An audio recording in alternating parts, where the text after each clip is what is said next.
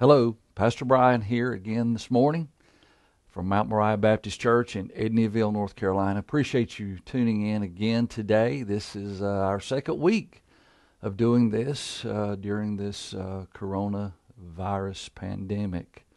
I will continue to say this. I don't like doing this way. I'd rather have the church family together inside the building. But God has a plan, and again, maybe He wants to take this time to stretch the church out, take us beyond these walls, let us reach out and show everybody in our community, county, state, around the world, the love and compassion of Jesus Christ. But thank you for tuning in. Glad you're here. Just want to remind you that this Wednesday evening we will be doing our online prayer meeting. We had a lot of fun with that last Wednesday. Got to cut up a little bit, but we also had a serious prayer time. So be remembering that this Wednesday at 7 p.m. Also, and not to make a big deal out of this or anything, but I've had several people call me, text me, message us on Facebook wanting to know about tithes. Can we send in our tithes? And yes, you can. You see a address at the bottom of the screen. If you would like to send your tithe in, you can do that. That's fine. I'm going to ask you to please do not send cash in the mail. Don't do that. But if you'd like to send a check, you can do that. And but if you do have cash and you'd like to give that, just hold on until we get back together with that. And let me remind you about this virus. It will not last forever. It won't. We'll be back together soon. But in the meantime, this is how we're going to do church. So we're going to continue this morning, Words from the Cross. This is part 2. You can go on Facebook and you can see last week's, or YouTube, see last week's. Also, you may know someone who does not have internet access. We do have CDs, we have DVDs. If you would like that, please message us on Facebook or message me personally, and we will make sure that we get those to the people who need those, okay? We don't want anyone to go without being fed the Word of God, okay? All right, so I'm going to pray, and then we'll get into God's Word for this morning, all right? Father, we thank you. We thank you for this medium, Facebook and YouTube. Thank you for the internet and allowing us to still be able to communicate and be together as a church. And thank you for using this to get your word out, not just to Mount Moriah Baptist Church, but to people around the world, Lord Father. We pray that you would just use this in a magnificent, mighty way. And Lord Father, please fill me with your Holy Spirit. Help me to preach what you want me to preach, Lord Father, because I am nothing without you. Help me, Father. It's in Jesus' name that I do pray. Amen. All right, let's go back. We were here last week. Let's go to the book of Luke, chapter 23. Luke 23. We're going to be looking at verse 32 in just a minute. And like I say, this is part 2 of a short series of messages where we're examining some of the words, not all, but some of the words that Jesus spoke from the cross and what those words mean to us. Okay? If you got your Bible with you or your iPad or your phone or whatever, however you access the Word, let's read together Luke chapter 23, beginning at verse 32. Jesus is on the cross. The Word reads, "And there were also 2 others, malefactors or criminals, led with him to be put to death.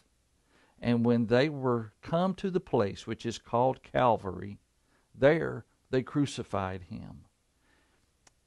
And the malefactors, one on the right hand and the other on the left.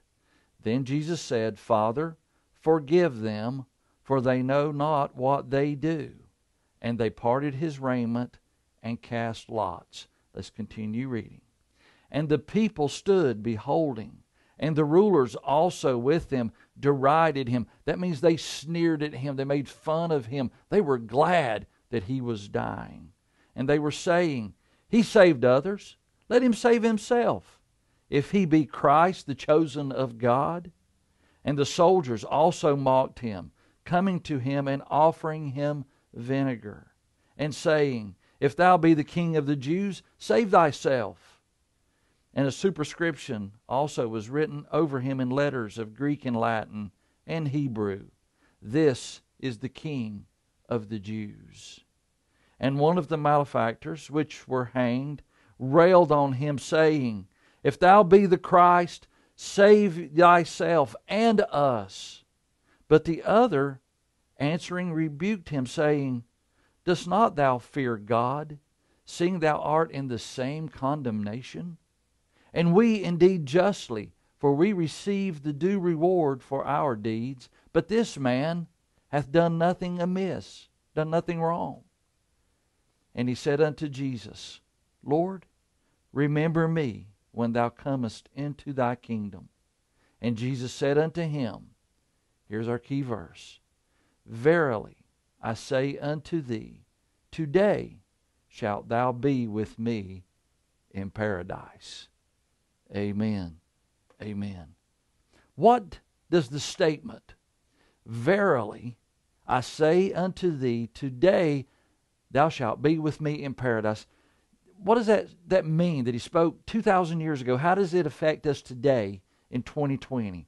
Well, I can think of at least four ways, four things, okay? Number one, this tells us, I love this, tells us that no one is ever too far gone to be saved. Never too far gone to be saved. Now let's make something clear about these two men that were on either side of Jesus that day. These were not your common everyday thieves. They were not simple shoplifters or pickpockets or burglars. The word thief here in the original Greek tells us that they were very violent offenders. These were mean men. Many theologians believe that these two men beside Jesus may have been in with Barabbas, the murderer, in trying to overthrow the Roman government. Today we would call these two thieves terrorists. Bad men who would do whatever it took, kill, steal, destroy, to get what they wanted. Now here's the point. One of these men went to heaven that day. No one is ever too far gone to be saved. You sitting at your house today or in your car, wherever you're at, you should say amen right there. No one is ever too far gone to be saved. You can think of the worst person you know. That person who does terrible things, who does awful things. Listen, and we think there's no hope for them. They'll never make it. No one is too far gone for Jesus to save them. Years ago, I read about a man who was an alcoholic, just really, really bad. And he would do whatever it took. He was a vile man who did anything he had to do to get his booze. I mean, whatever, steal, whatever it took. Well, one day, his 2-year-old little boy became very ill. And without a certain medicine, the little boy would die. So the man went out and he begged for money out on the street, begging, I got a sick child, I need money. And people were hesitant because they knew this man. They knew how vile he was. But some gave because the story hurt their hearts. And he eventually got enough money. But instead of going and buying the medicine for his little boy, you guessed it, he went and bought more liquor and got drunk. His little boy died just a couple days later. At the funeral, when no one was watching, this man went up to the casket of his little boy, reached in and took the shoes off his feet, hid them under his coat, and left. He went and sold those shoes for more money. 2 hours later, he was staggering drunk. Now, folks, to me, that's low. That's bad. And I would maybe look at that man and say, there's no hope for him. I may look at him and say, man, he deserves He deserves what he's going to get.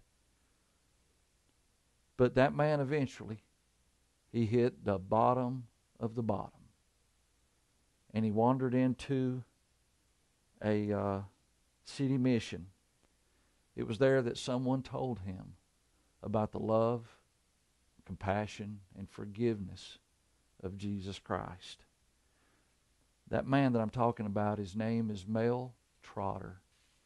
He went on to be one of the greatest preachers and evangelists and missionaries of the last century. No one is too far gone to be saved. Listen, every one of us has messed up. Every one of us has sinned. Every one of us has fallen short of the glory of God. But none of us have fallen so far that Jesus can't save us. Folks, it doesn't matter where you and I have been. It doesn't matter what you and I have done. Jesus can save us. He can save us. And listen to this. God accepts us just as we are. Just as we are. So many people have told me over the years, I've been pastoring for 20 years.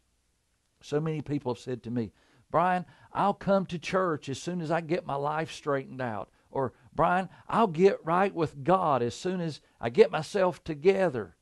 Friend, please hear what I'm about to say.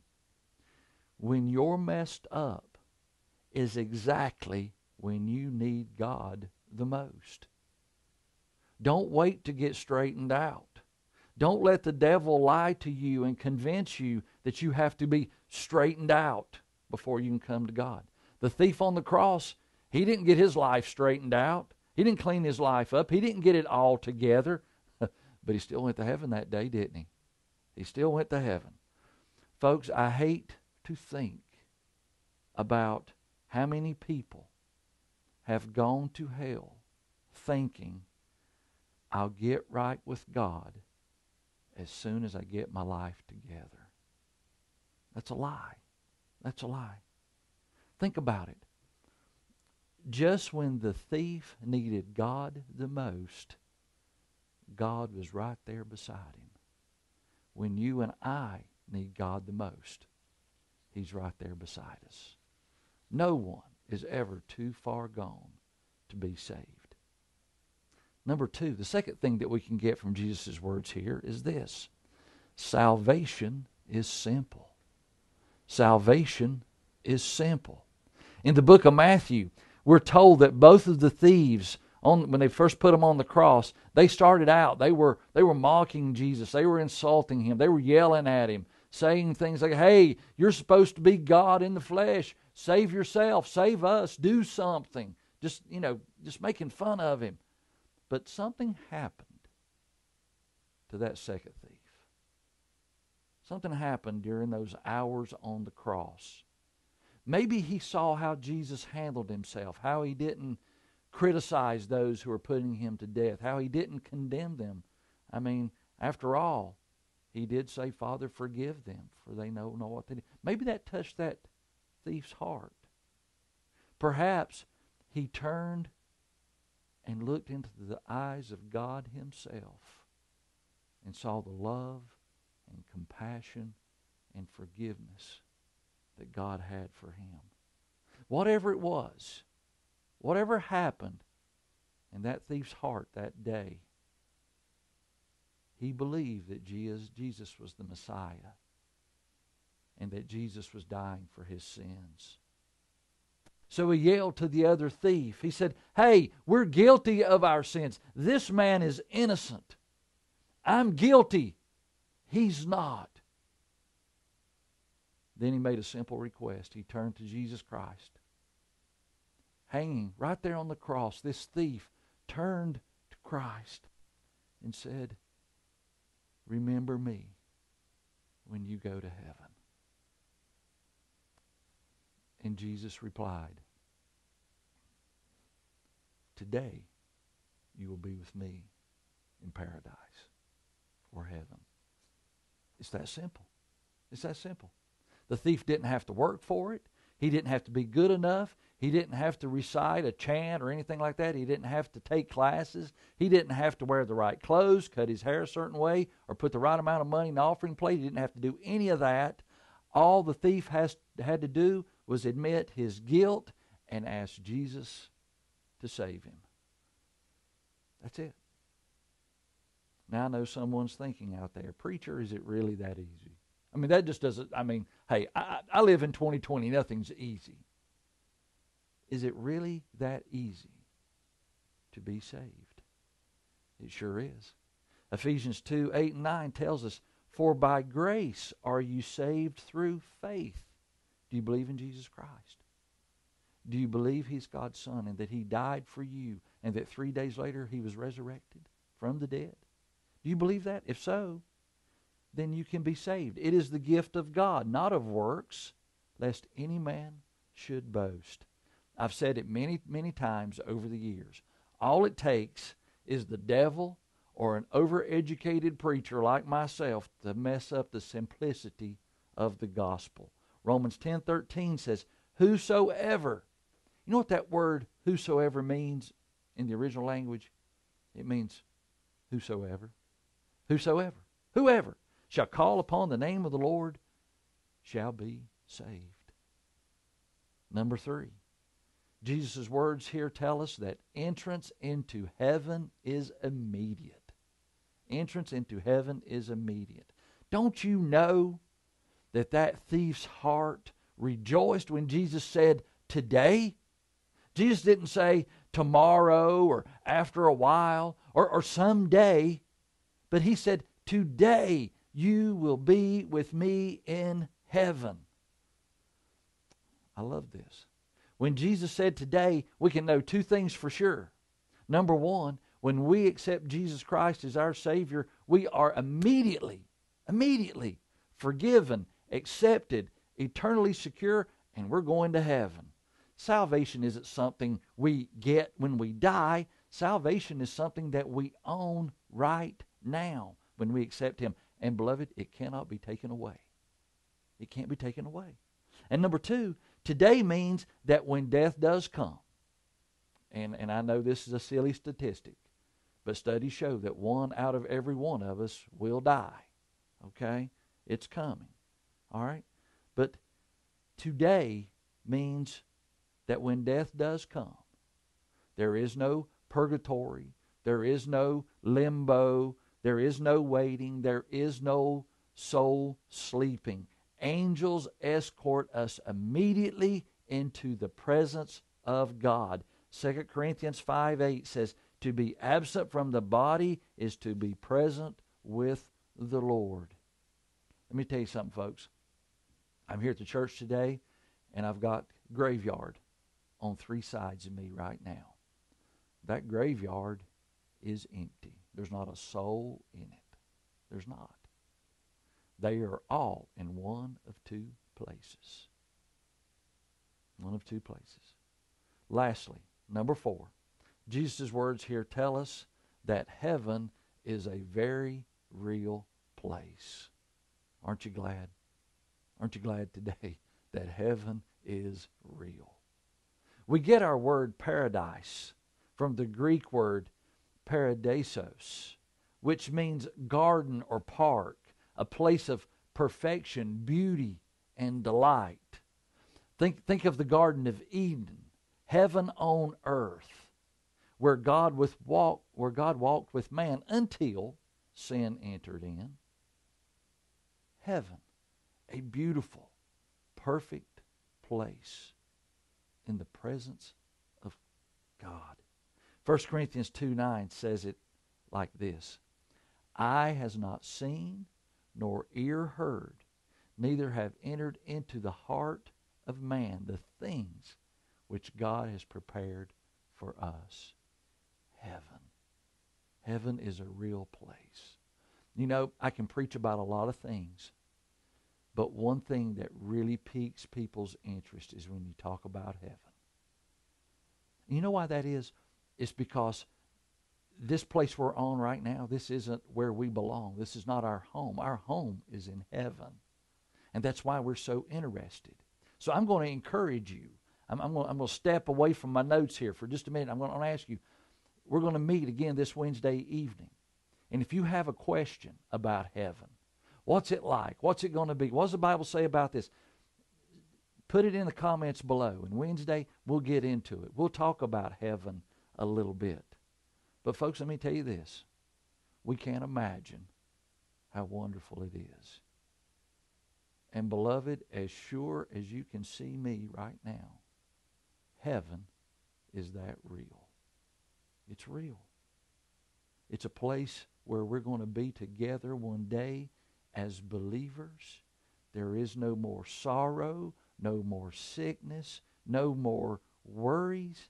Who's got worries out there today? Who's stressed out there today? Do I need to go ahead and raise my hand? Yeah. Our world's turned upside down right now. Heaven's not. Heaven's not turned upside down at all. Everybody's doing fine. Thank you very much. One day, we'll be there if Jesus Christ is our Lord and Savior. Heaven. Jesus is there. Listen to this. The thief on the cross. He's there too. He's there. So here's my question as I close today. Simple question. Will you be there? It's our choice. It's our choice. I've heard people say many times over the years, how can a loving, good God send people to hell? He doesn't. That decision's in our hands. We get to make the choice. It's up to us. The two thieves on the cross, they represent mankind just perfectly. Some will be like one thief. They will refuse to believe. They will reject Jesus Christ. They will mock him and say, oh, he's not who he says he is. And they're going to forfeit forgiveness, abundant life today, and eternal life forever. But there are others. There are some who will believe and will receive the gift of salvation from Jesus Christ. Here's the question we all have to answer. Which side of Jesus are we on? Now I want to pray with you before we leave. I know there's somebody watching and you've never given your heart to Jesus Christ. And remember, it's so simple. If you've never done that, just sitting right where you're at. It doesn't matter where you are around the world. No, it does not matter. I want you to just bow your head and just pray this prayer. Father God, I am a sinner. I have messed up. I have fallen. I have done wrong. But I believe that Jesus Christ, your Son, died on the cross to take my sins away. I accept that free gift. I make Jesus my Lord and my Savior today. Thank you, Father, for forgiving me of my sins and for letting me become your child. I pray this in Jesus' name. Amen. If you just prayed that and you meant it according to God's word, you're saved. You have received salvation from Jesus Christ. If you did that, would you mind just typing a little message down there and just say, look, Pastor Bryan, I accepted Jesus Christ today, and we will continue to pray for you as you walk and grow in your faith in Jesus Christ. Folks, I wish I could just keep talking and going on with you, but David says I have to wrap up now. But thank you so much for tuning in today. I love you. I appreciate you. Please tune in next Wednesday evening and spread the word about this. Let people know what's going on. And again, if you need a DVD, CD for someone that doesn't have internet, please let us know in the comments below, and we'll make sure that you get that. All right? I love you. Thank you for watching, and I'll see you next time.